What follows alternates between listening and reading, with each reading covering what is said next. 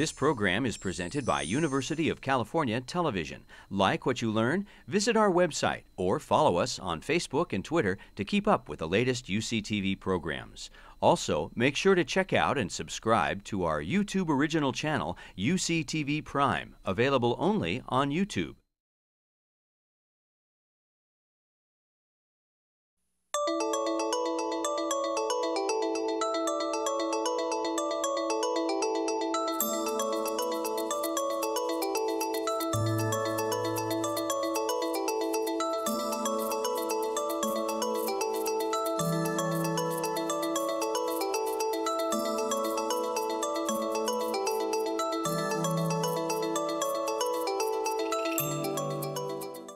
So our next speaker is Brian Lee, and his talk is the living kidney donor. It's not always black and white. In fact, very frequently it's gray. And it is how to navigate the gray zones that pose a frequent challenge to us, because while we want to maximize living donor transplantation, at the same time, we want to ensure the short-term and long-term safety of our kidney donors. And so he'll be discussing the various algorithms that we have in place on how to select patients that fall in these sometimes pretty challenging gray zones. Brian? Well, thank you very much for attending this meeting, and thanks for the very kind introduction, Dr. Vincenti. The talk that I was actually charged with this time was living kidney donation. It's not always black and white, but in fact, I think I'm going to take a little spin and a little liberty with this title, and I think it would probably be more appropriately called living kidney donation. It's rarely black and white. Most things that we deal with is primarily gray. And I want to kind of go over some of those with you and share with you some of the experiences that we've garnered in the last few years. So just a disclosure slide. I checked the UNOS website not too long ago, and I'm sure that every one of you are acutely aware that the waiting list is not getting any shorter for kidney transplant. And I think this was downloaded on Monday, and as of 11 a.m. that day, there were about 72,000 patients who were active on the UNOS kidney transplant wait list. If you look at the number of living donors in the country, I think if you just primarily focus on our area here, California being one of the more populous states, compared to our neighboring states, apart from Nevada, where we're probably doing a little better job, our donation rates are really not that good overall, and I think there's much to be said about it, and we can do better. The number of living kidney donors had actually increased, and by 2001, I believe, the number of living donors had actually exceeded the number of deceased donors. But for some reason, between 01 to 04, there's been a steady rise, and then from 04 onwards, there's been a slow decline in the number of living donors, the reasons of which are not really clear. And more interestingly, the trend had been that previously living donors tended to be blood-related individuals, but there's been an increase in the number of biologically unrelated donors, but who might be emotionally related, for example, spouse and partners. I don't think I need to kind of hammer this in any more than what Dr. Roberts had already said. The outcomes 1 year, 5 year, and 10 year for living donors far exceed those of deceased donors. And I think the next slide basically gives you a little comparison there. And so there's basically every single reason that we should try to push for living donation in every single one of our recipient patients. So I want to kind of share with you basically 3 areas that we primarily have a lot of interest in, and we see a good number of patients who have these problems. The first one of which is the hypertensive donors, and I'm going to be sharing with you, the lion's share of the time is going to be spent on this, because that's basically the most often seen problem. And then I want to kind of go over with you, if time permits, how we would deal with patients who's got isolated hematuria and those who had nephrolithiasis. So this is probably a fairly good review. Relatively recent 2006 meta-analyses looking at what are the risks of developing hypertension in patients who had previously served as a donor. They basically did a meta-analysis of about 48 studies, which spans about 28 countries, and had a total of over about 5,000 adults. Average age of the patients involved was about 41. They were all normotensive at the time of their enrollment. The follow-up period was at least for 5 years and ranged anywhere between 6 to 13 years in duration. And they had 2 reviewers who basically independently abstracted the studies from the data from each of the studies.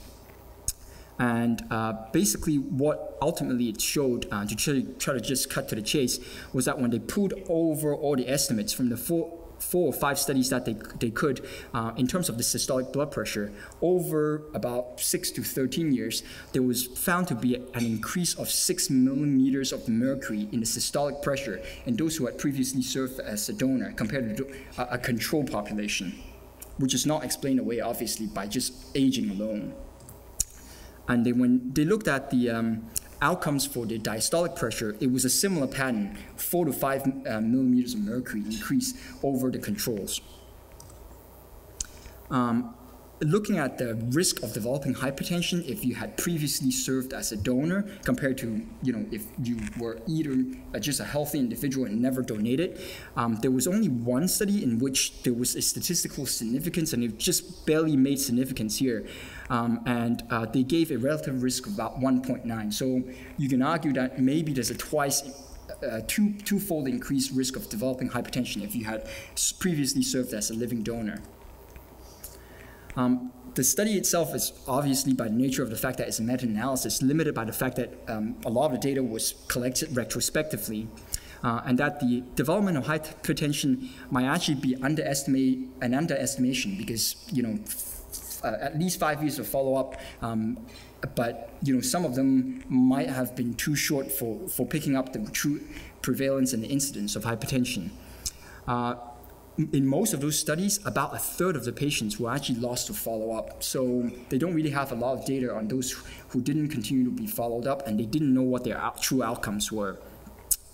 They used basically a vanilla group of patients to serve as controls.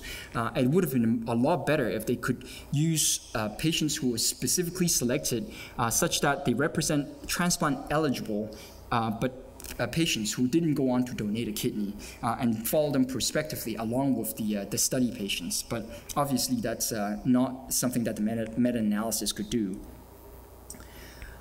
Looking at some of the older data, this was a paper back in 1987. This group followed about 99 living donors, and they followed them up for in excess of 10 years. The definition back then for hypertension, as we well know now, was a little bit more liberal, 160/95, whereas borderline hypertension was just defined as somebody whose blood pressure was more than 140/90, but not definitively hypertensive. And basically what they found was before they donated, about a quarter of patients had either borderline hypertension, 22%, and only 4% of them were definitively hypertensive. And then, fast forward 10 years, and you see that, obviously the donors had gotten older, and that the shift in the balance was that up to about 35% of the previous donors are now either borderline or definitively hypertensive. And the proportion of patients who were definitively hypertensive has gone up to about 21%. So that's not an insignificant number. So they compared it to basically what they would define as a control population using NHANES data, and this was the group that spanned 71 to 74, and they were primarily Caucasian, and what they found was overall the percentage of definitively hypertensive patients were higher in previous donors, but cumulatively those who had either borderline and definitive hypertension were the same, whether it was a non-donor population or previous donor population. And the risk factors that they've identified, and this is just basically a graphic representation, the older you were at the time of donation, the higher your BMI, and also the higher your mean arterial pressure at the time of donation, the more likely you're going to develop hypertension afterwards, which stands to reason.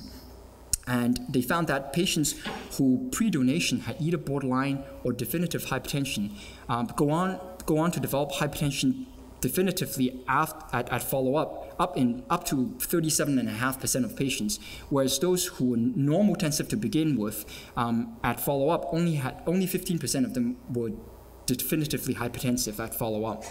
And they basically hypothesized that donation may accelerate the development of hypertension in those who already had a genetic predisposition. Most of the blood pressure readings that we do are basically the ones that we obtain at random when the patient's coming into clinic, or when they're going to their local Walgreens and getting a blood pressure check there. But increasingly, a lot of investigators have noticed that maybe an ambulatory blood pressure would be a much better way to make a diagnosis of hypertension. And what this study did was they compared 24-hour blood pressure ambulatory readings to 3 random blood pressure readings in potential kidney donors. And they basically correlated this because, blood pressure is important, but ultimately what we care about is end organ target damage. And so they correlated this with hypertensive changes on the retinal exam and also LVH by echo criteria. They introduced this concept of BP load. Basically, what it means is the percentage of the daytime readings that were in excess of 140/90, and also nighttime reading blood pressures that were in excess of 120/80, thinking that that was what the stress to the cardiovascular system was seeing. And what this graph basically summarizes is that it looks like the ambulatory blood pressure, at least in the living kidney donor population, beats out the random clinic readings. 126 patients, when you were doing clinic readings, 37 of them were found to be hypertensive. But when they applied 24-hour blood pressure monitor to them, 13 of these patients, so a third of them, were actually reclassified as being normotensive, and only the remaining 24 remained hypertensive after the ambulatory blood pressure readings. And to kind of verify this, none of these 13 patients had any retinal damage or LVH by echo criteria. And likewise, on the corollary, those who were deemed to be normotensive by clinic blood pressure readings, when they applied the 24-hour blood pressure criteria on them, 6 of them were actually found to be hypertensive. And when they did the retinal exam and echocardiogram, they were actually found to have hypertensive retinal damage and also LVH. Nowhere is the blood pressure reading more important in a population of patients who are older. And this is increasingly of importance because we are accepting donors who are, basically increasing in age. This particular group at the Mayo Clinic looked at about 240 potential kidney donors who ranged in age between 18 to 72, and they divided up into 3 groups: those who were younger than 35, 36 to about 50, and those who were older than 50. They used clinic blood pressure readings using the usual oscillometric Dynamap machines.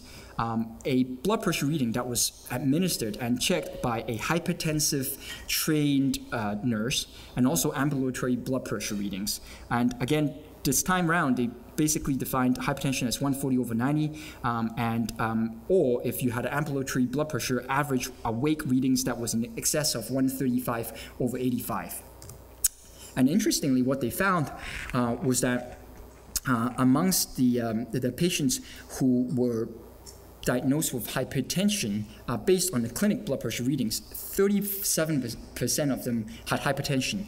But when you apply the criteria of ambulatory blood pressure, only less than a third of them were still hypertensive at that point. So you could potentially, if you were to rule out every single hypertensive donor, you would have ruled out a lot more patients if you relied on random clinic readings as opposed to applying 24-hour blood pressure monitors on these patients.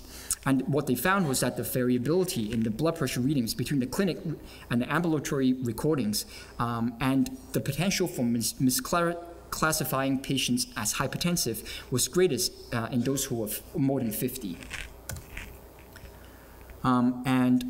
What they also wanted to illustrate with this was that ultimately what the recipients GFR at 1 month post-transplant really mirrored the GFR of their donors prior to the donation surgery itself.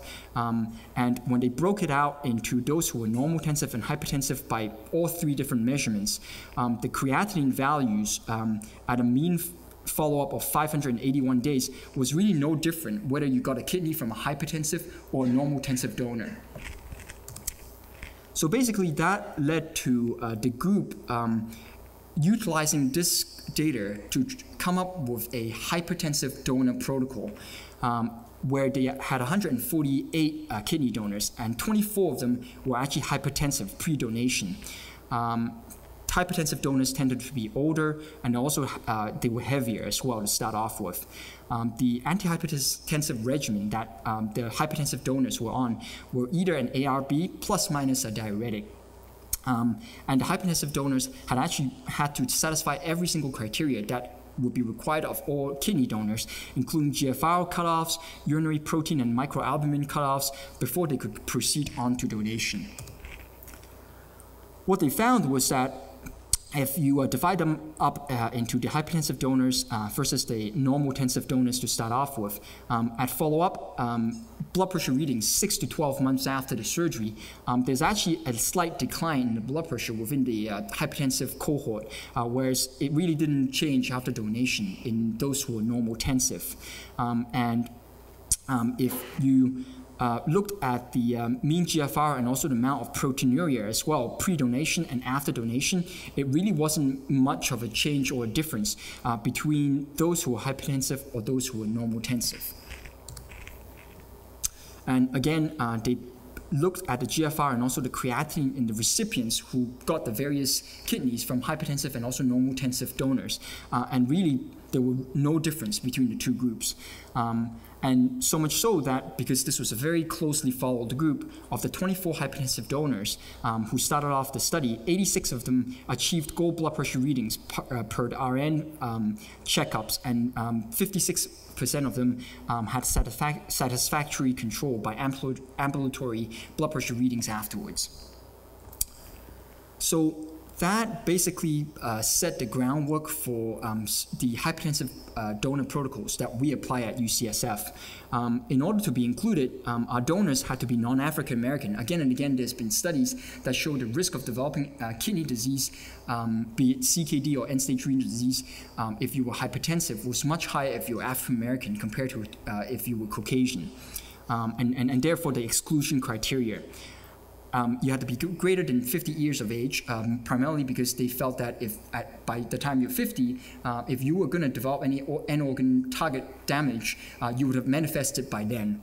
Hypertension for less than 10 years in duration, a BMI that was less than 30, and you had to achieve normal blood pressure readings on a single antihypertensive medications plus minus a diuretic, pretty much modeled on the Mayo group. And the required workup includes a 24-hour blood pressure monitor, 24-hour urine collection for microalbumin excretion, myocardial stress tests, an echocardiogram looking for LVH, and also retinal exam looking for hypertensive changes.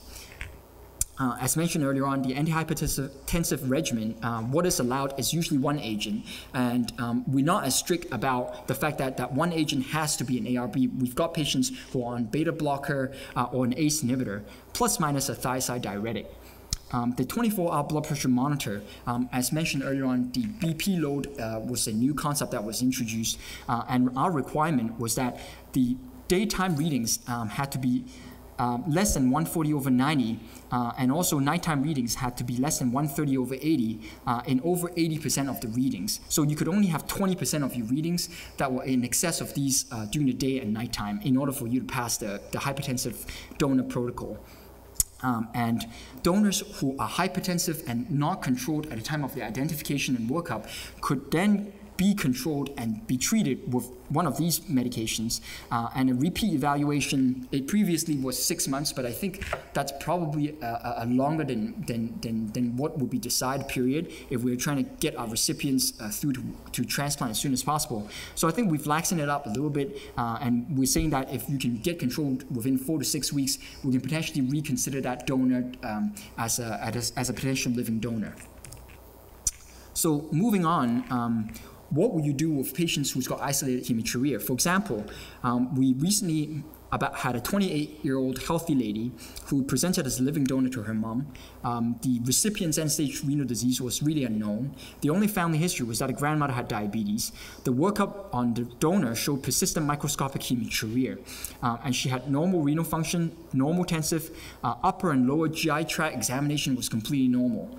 And just to get a rough show of hands, how many of you would pass this donor through to donation without any further workup?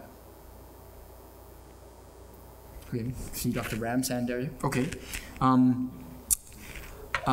What I wanted to kind of bring up was the fact that up to about 8 to 21% of the general population actually has asymptomatic microscopic hematuria. So it's not an uncommon finding. This group examined about 500 donors, and they found that about 2.7% of patients actually had persistent hematuria over the duration of a month. In a Japanese group did mass screening, and they found that 4% of adult male and also 10% of adult females had hematuria at baseline as well. And their definition of persistent hematuria was defined as more than 3 red blood cells on high power field by microscopy in at least 2 properly collected specimens a month apart. So most of the programs that have an algorithm for workup of microscopic hematuria looks something like this. Basically, you do a detailed family history looking for any predisposition for kidney problems, 24-hour urine collection for stone workup to see if they might have some microlithiasis, cystoscopy, cytology, and a CT angiogram looking for upper and lower GU tract issues. And then if there's no obvious urologic problems for the hematuria, then intensive counseling with the potential donor takes place. And they either get deferred and they go back to the primary care physician for follow-up, or if they were hell-bent on being a living donor, then the next step would really be a kidney biopsy.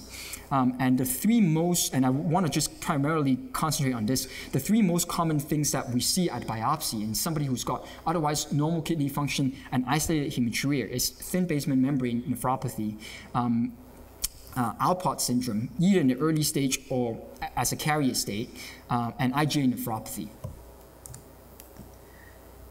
So, basically this table differentiates and breaks it down into the 3 different issues that you're going to see at biopsy. By taking a thorough history and physical examination, you're going to be able to isolate any family history of deafness and also lens dislocation that might be more indicative of an Alport syndrome phenotype. And when you look at the electron microscopy based on a biopsy, the Alport's patients are going to get lamination of the basement membrane, which you're not going to see in either the IgA or the thin basement membrane. And when you do immunohistochemistry staining, the alpha-3 to alpha-5 chain would either be absent in the Alport's patient or very patchy, although that's not a very sensitive finding, because there's a substantial number of patients who are either in early stage or carrier state who actually has normal staining for the collagen 4. So would anyone hazard a guess as to what our donor had on biopsy? So we went ahead and did a biopsy, and she turned out that she had thin basement membrane. So is there really a population in whom it's safe to move forward with donation once you've been diagnosed with thin basement membrane disease? Well, it traditionally was called benign familial hematuria. So if it's benign, why do we even care about it? Well, as it turns out that 35 to 50% of thin basement membrane patients go on to develop hypertension, and of them 15 to 21% become proteinuria as well. Looking at the Limburg registry, I think in the Netherlands, 50% of patients who presented with primary FSGS and also hematuria actually had thin basement membrane as well when you look at the EM. And 5% of patients who had thin basement membrane presents with nephrotic range proteinuria, arguing that maybe thin basement membrane isn't as benign as we used to think it is. Lastly, there was a cohort of about 13 cases of patients who had thin basement membrane who studied over the course of 11 years. Mild acythemia, as defined by by elevated creatinine and BUN developed in one of these patients, while 3 of 7 patients who underwent an insulin clearance study actually had depressed clearances at follow-up. So can we identify a subgroup of patients who's got thin basement membrane who can safely go on to donate a kidney? And these are not primarily evidence-based, but it's kind of based on best guesses and also professional opinion. I would argue that if you have thin basement membrane and you're older than 50, you had no family history of any kidney problems, there were no extrarenal manifestation that might call into question whether this could be an early stage output or carrier state.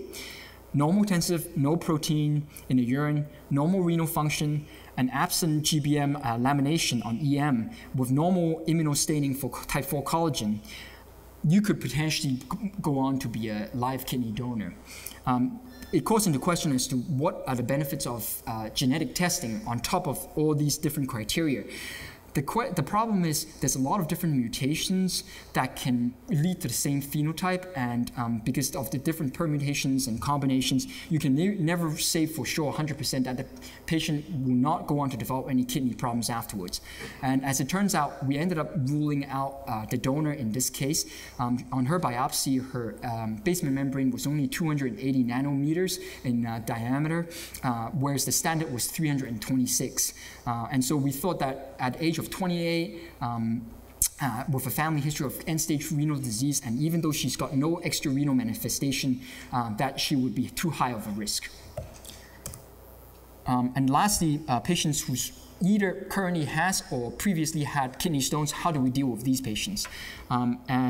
Basically, this group showed that over the duration of the 2 NHANES study population, the first one spanning 1976 to 80, and the second group spanning 1988 to 94, there's been an increasing incidence and prevalence of kidney stones, whether it be divided into gender, race, or even age category. Within the kidney donor population, because we're now increasingly using CT angiogram as a study, we're now picking up more incidental findings of nephrolithiasis that we would not normally have noted had we relied on older studies. And basically, urolithiasis accounted for 42% of exclusion within the group who underwent CT angiogram as a routine workup before the kidney donation, versus an older group where only 20% of patients were ruled out because of kidney stones. 10 living donors who had asymptomatic stones went on to donate a kidney. And at follow-up of about 11 months for the donors and at 9.8 months for the recipients, where 90% of the donors were actually contacted by phone, there doesn't seem to have been any stone-related morbidity identified.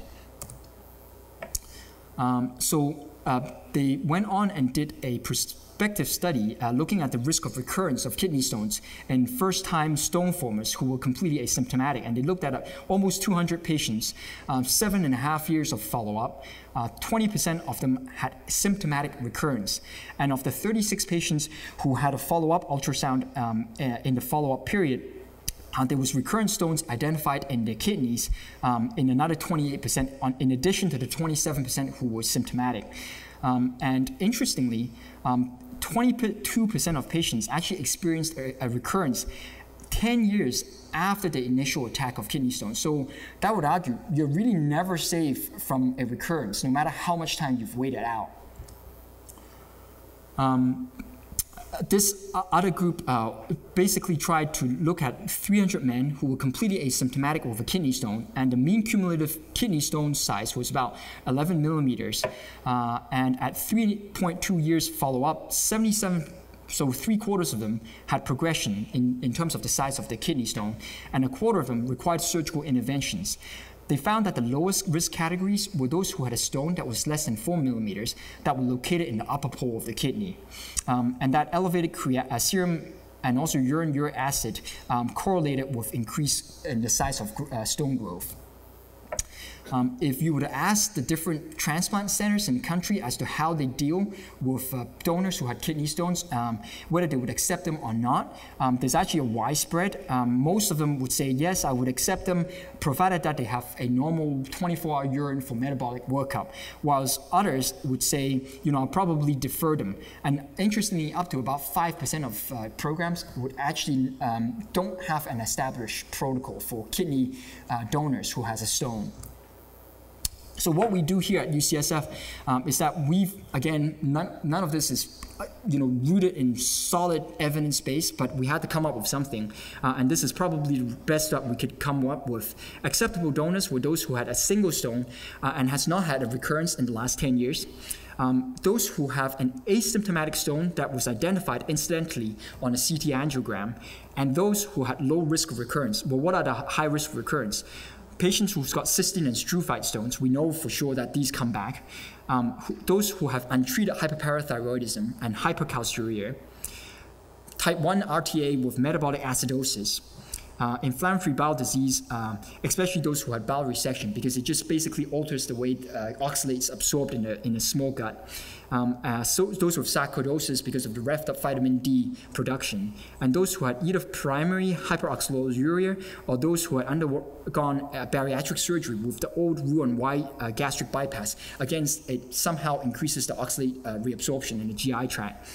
Nephrocalcinosis on CT scan and ultrasounds is a definite rule out. If you got bilateral stones or patients who continue to develop new stones despite adequate therapy, and those in whom that there were multiple stones seen concurrently are ruled out as donors. Some of the gray areas include donors who maybe have a solitary stone within the last 10 years. How do you deal with those? We've arbitrarily used the 40 years of age as a cutoff. If you were younger than that, you're ruled out because there's too many unknowns. If you're older than that and it was your first stone and you had none of those high recurrence risk categories, you could do a metabolic workup of a 24-hour urine collection, and if you were normal, you could proceed. Whereas if it was abnormal, you'd be ruled out. Those who have more than 2 first-degree relatives of a kidney stone, they would undergo a metabolic workup before we would accept them as living kidney donors. And the evaluation basically includes a renal ultrasound or the CT angiogram, and they will undergo various serum testing and also urinary testing to make sure that they have as low a risk of recurrence as possible. The 24-hour urine collection that we do currently basically gives you a random number for how much calcium, phosphate, uric acid, citrate that you have in a 24-hour urine collection, which might not necessarily give you the whole picture because supersaturation of these different elements is what you really would be interested in. And increasingly, we may be turning to this company that's based in Chicago, and some of you might have already encountered. And basically, they set up the whole thing with the patient. They contact the patient and they send them the specimen for collection. And they give you a whole report afterwards with supersaturation levels, and we'll see how that works out. And with that, I'm going to end my talk and take any questions you have. Thanks. Okay, so the question was posed here was that the studies that were presented earlier on didn't really differentiate between essential hypertension versus those who might have a secondary cause, and that did the authors propose a hypothesis as to what the cause of accelerated hypertension in previous donors were? That was the first part of the question. So to answer the question, I think. Yeah, you're correct. They did not stratify these patients into those who had either essential hypertension or those who had suspected secondary forms of the hypertension. So I did not see any data or any other investigators who had stratified these donors into those two categories. As to what the hypothesis is, I think it's probably it was really just. They didn't offer up an explanation of why this had happened. They just simply said that if you had a genetic predisposition and you had one of your kidneys taken out by virtue of maybe hyperfiltration and whatnot, maybe that accelerates the development of hypertension or worsening control of previously diagnosed hypertension. But I didn't see any other studies or any authors who had presented any kind of molecular or biological explanation for why that might be. And then the other question was, there was some recent study about maybe genetic testing for patients who's got familial forms of hypertension or essential hypertension, and whether if that becomes widespread and available, whether it would factor into selection for living donors. And I think that's probably going to be the case with the push for individualized medicine in the future, but I think it's probably too early for prime time right now. Okay, so the question was, would we recommend treating previous donors preemptively if they had a high risk for developing hypertension later on, even if they were not found to be hypertensive? Yeah, I guess you could make that argument, but I'm sure there are going to be other side effects that antihypertensive medication is going to lead to, and I'm not sure that I would necessarily, just because they have a risk factor of familial history, that they would definitely go on to develop hypertension, and you know, we might be able to. They might end up taking 5 or 6 years of potentially unnecessary medication just for the prevention of hypertension, which they might get anyway in the future. So I'm not sure that I would necessarily recommend that at this point. Might involve in Damage. Starting early, right. rather than waiting 5-6 years when they have already developed hypertension. Right, and I think that point's well taken, that maybe if we treat them early, we can prevent the end organ damage sequelae of hypertension. But then that goes back to the importance of why we emphasize to all our living donors that we would want them to follow up with their primary care physician on a regular basis, if not 6 monthly, at least on an annual basis, so that if they do develop hypertension, that these gets picked up early on and that treatment gets initiated as soon as possible. Yes? Quick question. What's your policy on pre-diabetics, family histories, So I knew that was going to be a very involved discussion, and you know, it wouldn't allow enough time for full discussion. That's why I didn't put that as a question. But to answer your question, we don't currently have an established policy, but every single patient who's got a first-degree relative who has diabetes, in addition to fasting glucose, we require that they do a 2-hour postprandial glucose tolerance. Obviously, if they are normal on either the fasting glucose or the 2-hour postprandial, they're completely ruled out. But the gray zones involve patients who are maybe overweight, maybe pre-hypertensive, and has impaired fasting glucose or impaired glucose tolerance. How do you deal with that? We've actually looked into this and spoken to one of our endocrinologists, and he's actually given us a couple of different calculators based on some of the studies that were done in the UK, in Norway, and by plugging in some of those characteristics and numbers, it can actually give you a rough guide and estimate as to what the chance that person would go on to develop full-blown diabetes in the next 5, 10, 15 years would be. And we've been basing some of our decisions on those numbers that we get at 5, 10, and 15 years to counsel either for or against potential donors moving forward with donation. Based upon all the review you have done, have you developed any specific guidelines in terms of follow-up of these donors? Because we often get asked by the recipients sitting in the office what kind of follow-up my brother or sister needs once they have donated a kidney. Right. So I think everyone heard that question. So basically the follow-up that we are normally now recommending is that at least on an annual basis, when they have their routine visit with their primary care physician or a doctor of their choice, that they get their blood pressure checked in the clinic, they get a urine dipstick looking for proteinuria, because the dipstick, even though it's a very primitive study, is actually pretty good at picking up protein. Not so much for the microalbumin, granted, but full-blown proteinuria, it's pretty good at picking up that. And then last of all, a creatinine evaluation, at least on an annual basis. That's what we're telling our donors right now. Increasingly, there's a push from the government because they want to make sure that we are following up our living donors and that we are ensuring that they don't have any adverse outcomes. And so we're going to be probably contacting our living donors at the 6-month, 1 year, 2 year, and 3 month mark, either through questionnaires or maybe even if the logistics work out, having them come back to the clinic at UCSF for follow-up appointments as well at those time points. Thanks.